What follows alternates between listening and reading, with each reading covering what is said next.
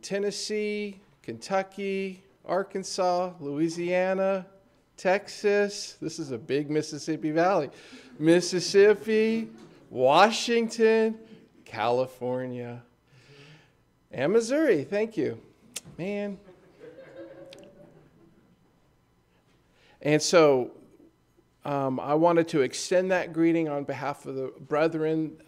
Your pastor and elders have been involved in a 2-year process, which is expressing your commitment to be involved. And it also is our commitment to you as a presbytery to help bless you in all the ways that are possible, certainly in our prayers, but in any ways that we can be of a blessing to you. That's our role.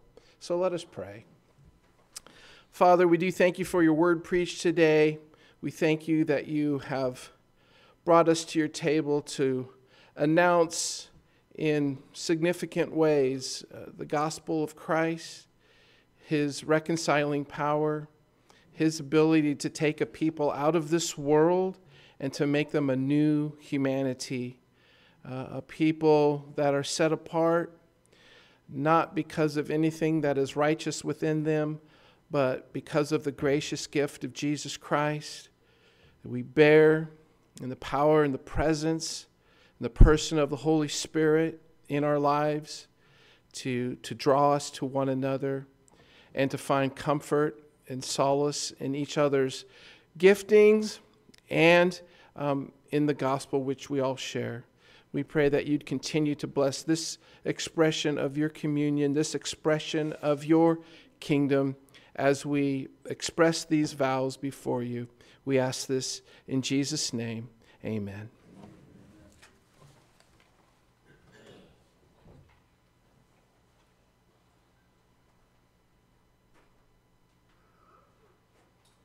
At first, could we have the elders and deacons please stand to renew your vows? We are not reordaining the, well, maybe we are.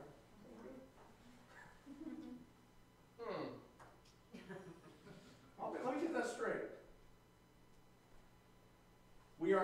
They are continuing in office without reinstallation, all right, but simply renewing the vows. And so I would ask the elders and deacons to give ear to these vows and then answer in the affirmative, if you will, and then we will ask Reverend Stark to answer the vows as well, which are just subtly different, having to do with his office as minister, and then we will have the members of the congregation stand and renew their vows. So elders and deacons, do you believe in one God, Father, Son, and Holy Spirit?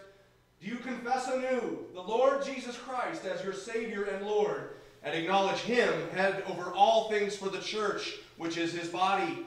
Do you reaffirm your belief in the Bible, the scriptures of the Old and New Testaments, as the word of the living God, the only perfect rule of faith and practice, infallible in all that it teaches, and inerrant in the original manuscripts, and to which nothing is to be added, and from which nothing is to be taken at any time or upon any pretext?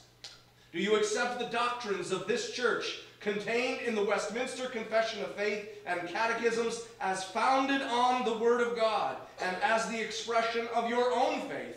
And do you resolve to adhere thereto? Do you accept the government, discipline, and worship of the Associate Reformed Presbyterian Church?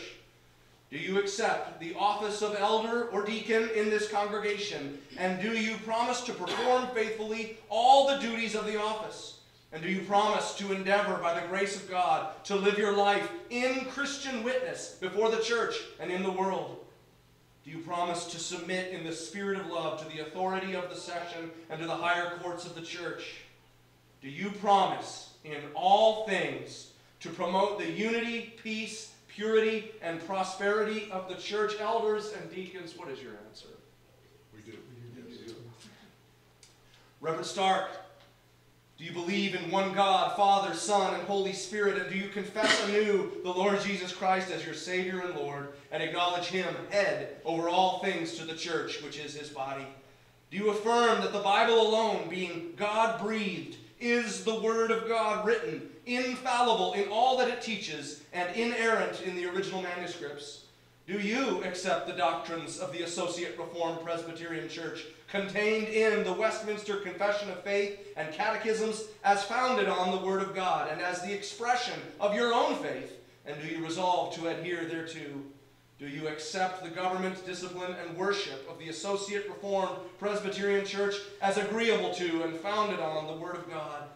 Do you promise to submit in the spirit of love to the authority of the presbytery in subordination to the General Synod, and to promote the unity, peace, purity, and prosperity of the church? Do you sincerely resolve to fulfill all your responsibilities in your home life and in all your relations with your fellow man, following after righteousness, faith, and love? Do you accept upon your ministry with a desire to glorify God and to be instrumental in strengthening His church?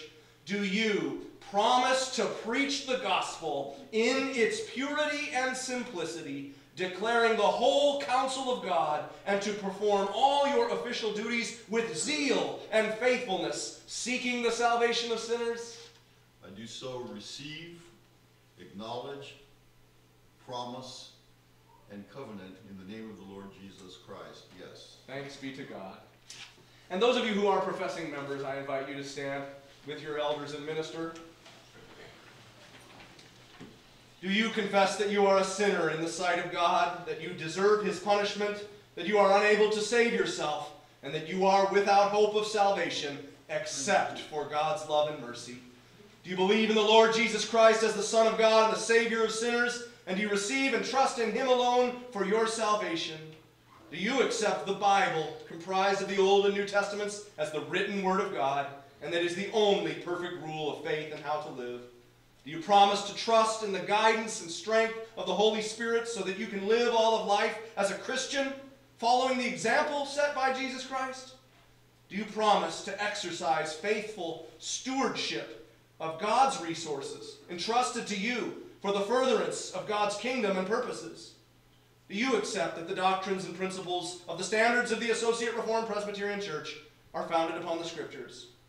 In loving obedience, do you submit yourself to the government and discipline of this church, promising to seek the peace, purity, and prosperity of this congregation as long as you are a member of it? And let me just add, before you give your answer, that seventh vow is where the rubber hits the road in the unity of the church.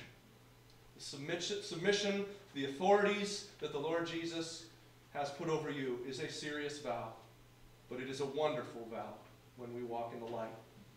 And so, confessing members of Grace Presbyterian Church, what is your answer? We do. Amen.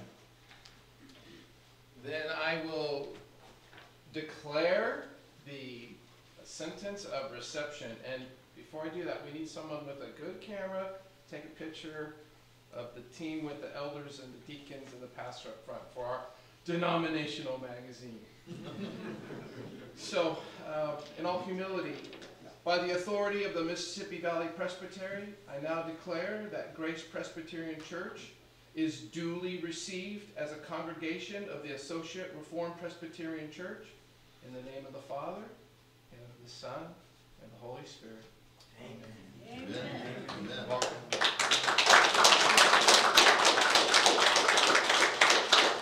Shall we make the doxology our prayer? Praise God from whom all blessings flow. Praise Him, all creatures here below. Praise Him above, ye heavenly hosts. Praise Father, Son, and Holy Ghost. Amen.